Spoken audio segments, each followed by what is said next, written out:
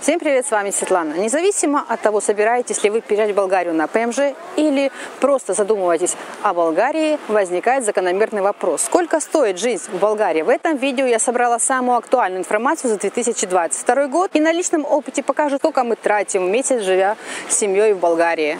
И расскажу, как можно сэкономить.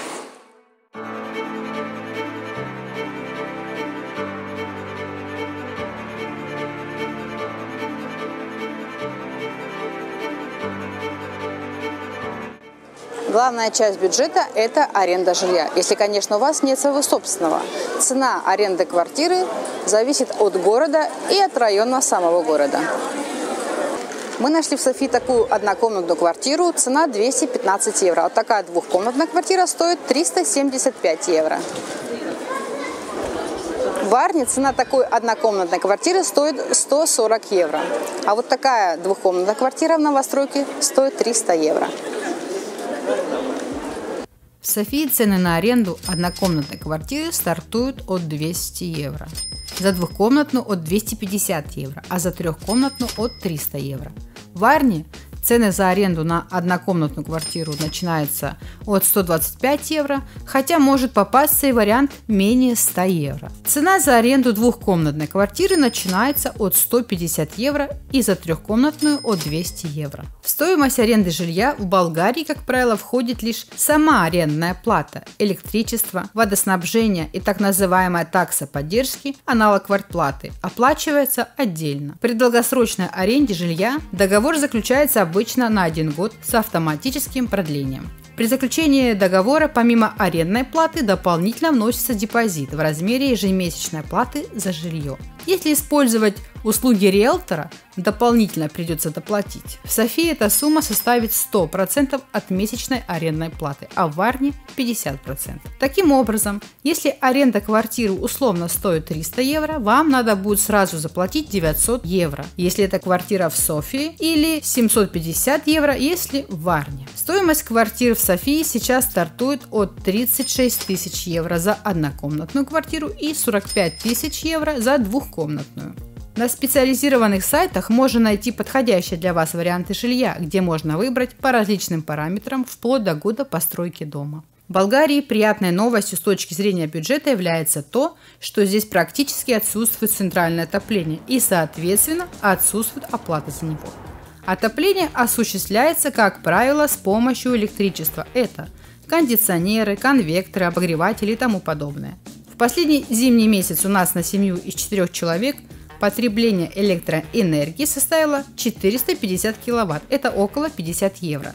И это при том, что установлен двухтарифный счетчик день-ночь, энергоэкономные лампочки и почти не использовались обогреватели. Основные потребители электричества – бойлер, микроволновка, электрочайник, компьютер, отопление квартиры электроприборами. Для экономии электричества можно включать бойлер только во время действия ночного тарифа. Если бойлер достаточного объема, то его должно хватать на весь день. Цена в Болгарии за 1 киловатт днем 12 центов, ночью 7 центов.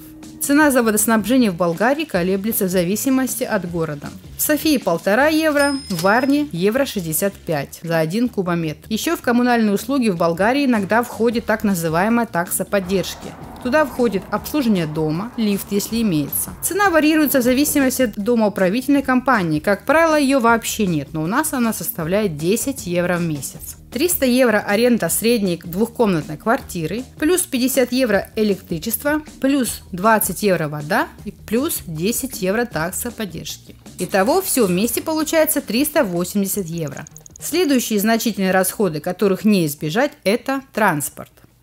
Автомобиль в Болгарии нужен прежде всего людям, которые живут не в центре больших городов, а на кварталах, а также в маленьких городах или селах. Можно взять автомобиль в аренду, но это не совсем выгодно, особенно в летнее время, когда цены на аренду поднимаются почти в 2 раза.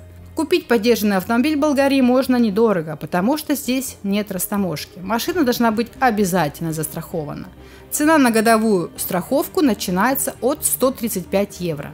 Также нужно пройти платный обязательный техосмотр 20 евро и платить годовой налог на автомобиль от 35 евро, размер которого зависит от города регистрации и других данных.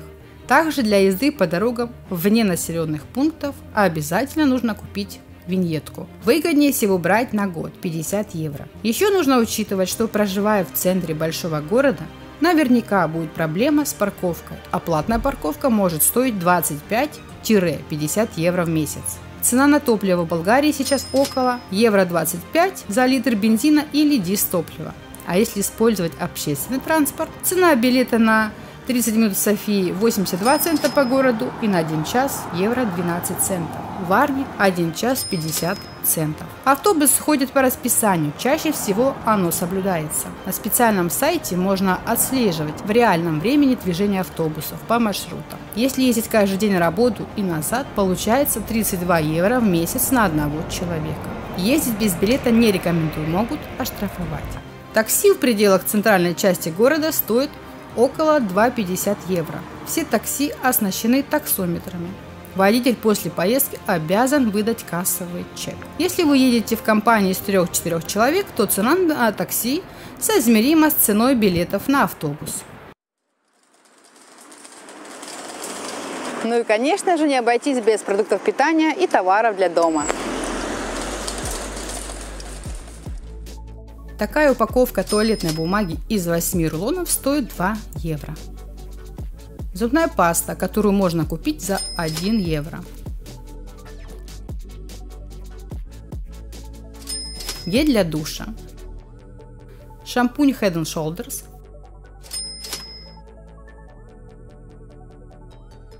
Средство для стирки Savex на 28 стирок.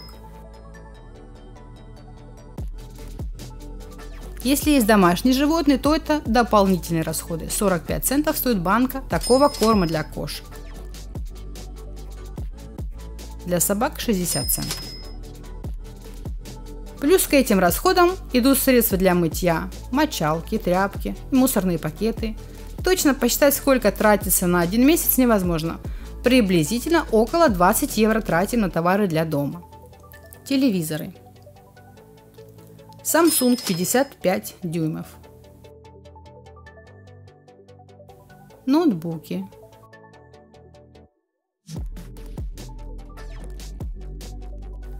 Lenovo с дискретной видеокартой. Телефон iPhone 13 Pro Max.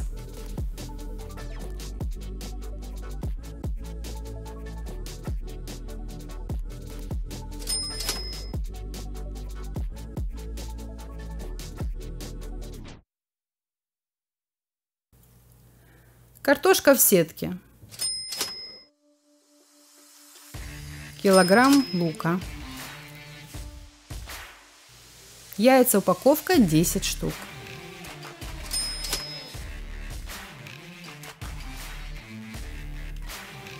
Литр молока 3% жирности.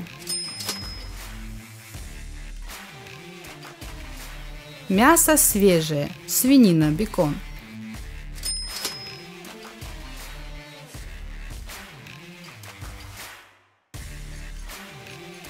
Свежая курица. Хлеб.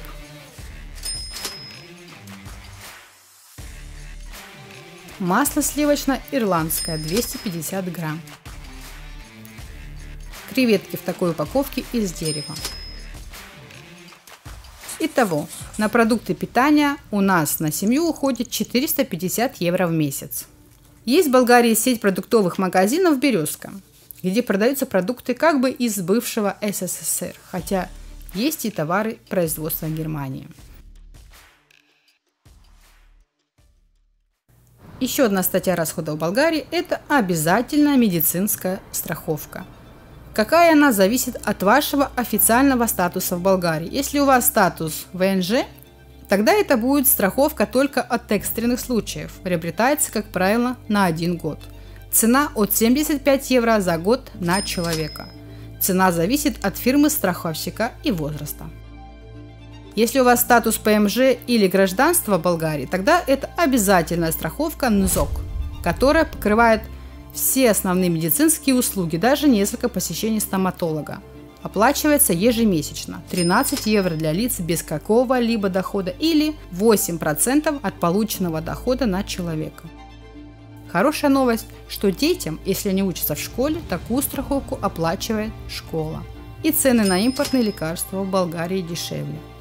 У нас дома нет кабельного телевидения. За интернет мы платим 6,50 евро в месяц за 75 мегабит оптического интернета. Небольшая подсказка. Если вы снимаете квартиру, то часто там уже есть интернет, но он включен в стоимость аренды квартиры. Если нет, тогда вам придется сделать заявку на подключение интернета. Как правило, само подключение интернета бесплатно. И тут самое главное.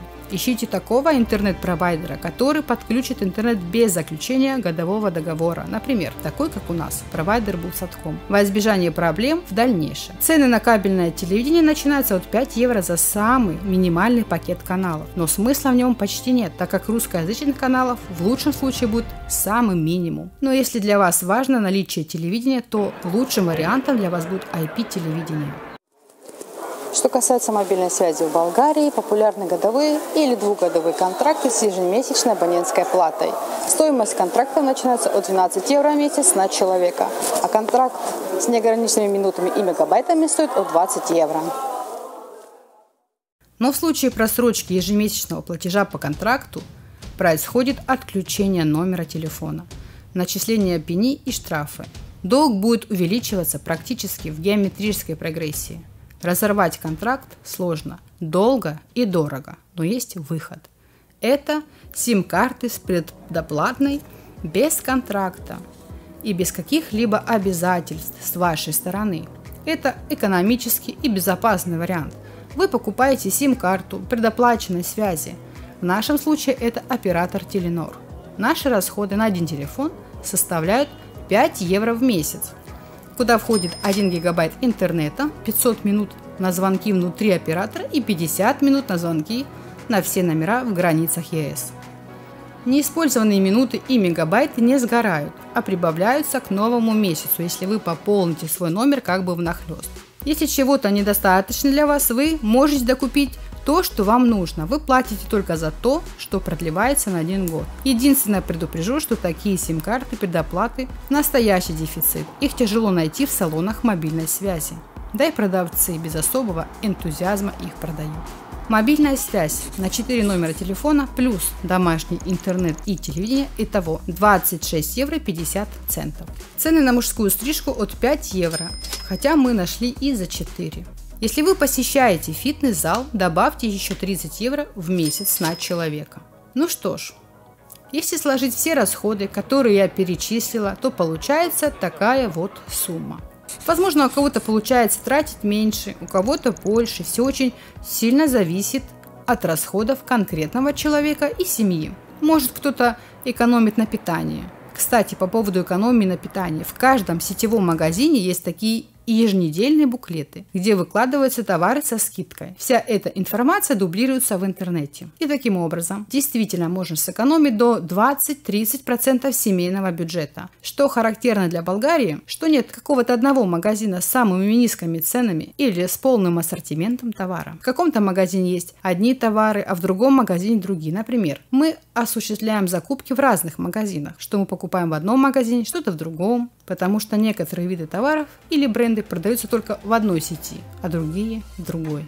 Такая сумма у нас получилась – 950 евро. Это те расходы, которые мы тратим на семью из 4 человек на 1 месяц. Конечно, это не все расходы. Я не учитывала походы в кафе, школьные принадлежности, различные мелочи, расходы на одежду. Эти расходы я не буду учитывать, потому что это очень индивидуально. Но мы посчитали основные расходы для жизни в Болгарии.